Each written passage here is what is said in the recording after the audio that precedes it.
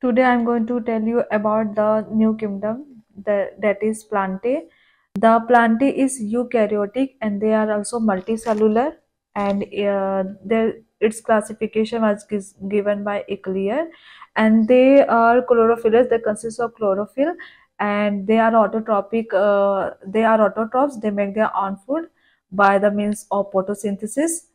And the Plantae classification is the Plantae classified into two parts. There's a cryptogams and the phanerogams. The cryptogams is known as non-flowering and non-seed flowering plants, and phanerogams are known as spermatophyta, that is flowering plants. And the cryptogams are divided into three parts, that is thallophyta, bryophyta, and teratophyta.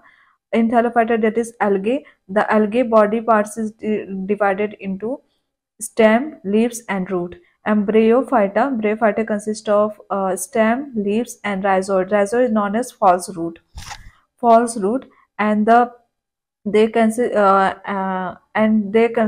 consist of sexual spores, which is the spores is present within the capsule. And teratophyte consists of stem, leaves, roots, and the roots are true roots, and the spores is present inside the sporangium. And the phanerogams consist of gymnosperm and angiosperm. Gymnosperms are two types, that is cycadales and coniferals. Cycadales means fern-like leaf, that is example cycas. Coniferal means needle-like leaves, that is pinus. Angiosperm two types, that is monocotyledon and dicotyledons. Monocotyledons means they consist of one leaf cotyledons, and dicotyledon two leaf cotyledons. And monocotyledons has parallel venation, and the dicotyledons have reticulate venation.